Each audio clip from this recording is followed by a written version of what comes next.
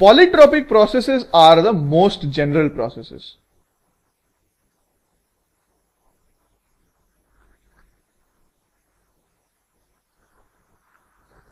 In a polytropic process, just like the adiabatic process, we have something similar to it as PV to the power K, a constant. In an adiabatic process, this K gets replaced with the gamma. Holding this, we also have TV to the power K minus 1 as constant. Also, we have T to the power K into P to the power 1 minus K, this also as a constant. All of these come from the equation of state. You just need to replace P and V with the suitable values, which is nRT by V or nRT by P. Let us now look at the thermodynamic equation, first law of thermodynamics, which is nothing but Q equal to W plus delta U.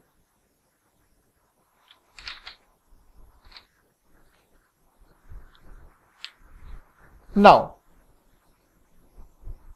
you have this. What you need to do is find out W separately, find out delta U separately, and in totality find out what is the molar heat capacity for a process which is polytropic. Let us do this.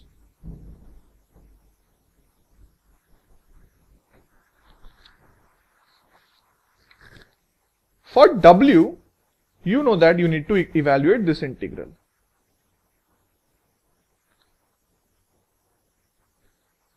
P here can be written as that constant divided by V to the power K.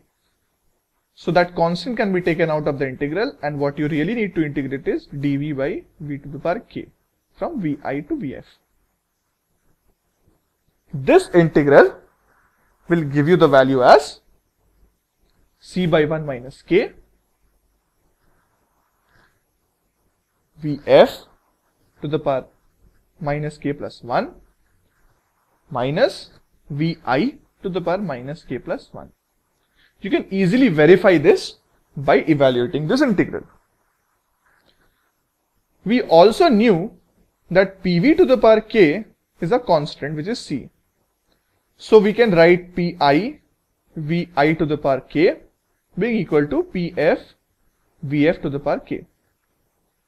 This is in general true, and this quantity is equal to C.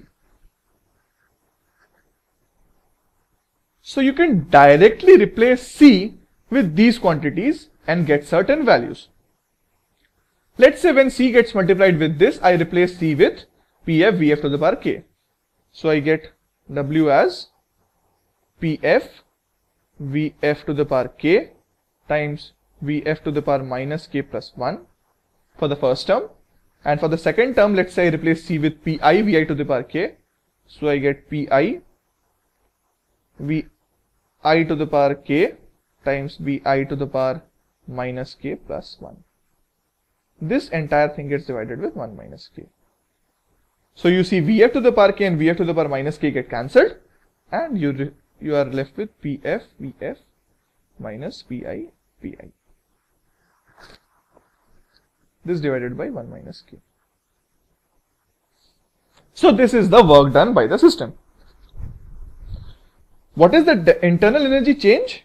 Internal energy change is nothing but N Cv delta T or N Cv Tf minus Ti. Pf Vf can also be written as nRTF, and Pi Vi can also be written as nRTI. Now we will use that and combine delta U and W in order to get Q.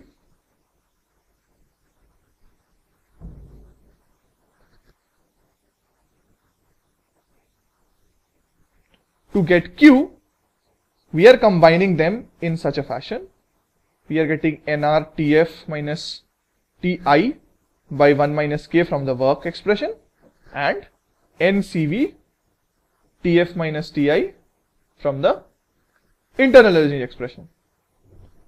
This part gives me nR delta T, this part gives me NCV delta T, and CV can be replaced with R by gamma minus 1. So we are left with NR delta T by 1 minus K plus N R by gamma minus 1 delta T. So NR delta T by gamma minus 1.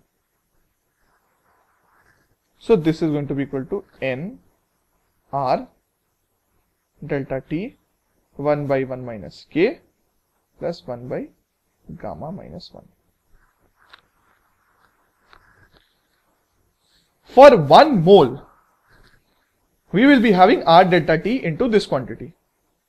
And we know that dq by dt for 1 mole is nothing but the molar heat capacity. So molar heat capacity can be determined from this expression, and that is going to be dq by dt. If you replace delta T with dt and q with dq and n with replaced with 1, we are left with R by 1 minus K plus R by gamma minus 1. This is the general expression for the molar heat capacity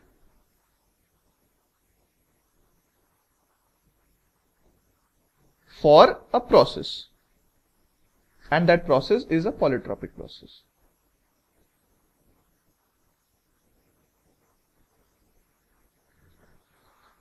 Note that in this expression K cannot be equal to 1.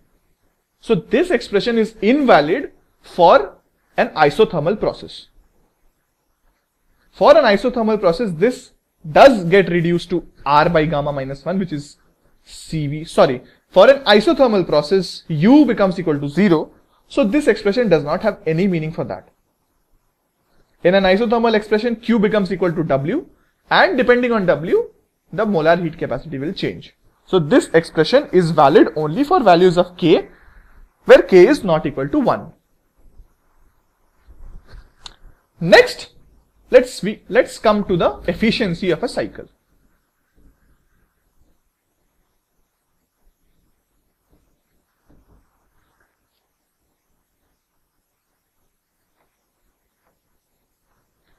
The efficiency of a cycle is a very useful quantity in any thermodynamic system and engineering, because this is what determines how efficiently a system of yours is working. Higher the efficiency, higher the amount of output or higher the amount of profits you are going to make from that system. This is defined by a symbol known as eta. This is nothing but the work done in totality divided by the heat that is supplied to the system. This into 100% will give us the percentage efficiency. By work done net, we mean the total work which is getting done on the system or by the system in totality. So all negative and positive work get added in this expression. For the Q supplied, you will consider only the positive Q which you are supplying to the system. So this Q is the heat that is supplied to the system.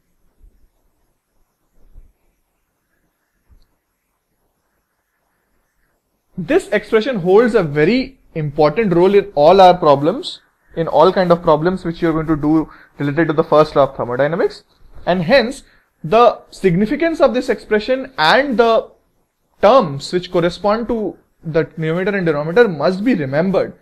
Do not confuse yourself while writing the expression for the total work and the heat supplied to the system.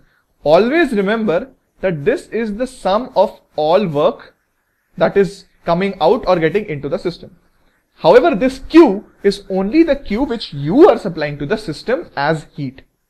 You will not consider any negative Q in the denominator, and you will consider all positive and negative terms of work in the numerator. This multiplied with 100 will give you the percentage efficiency.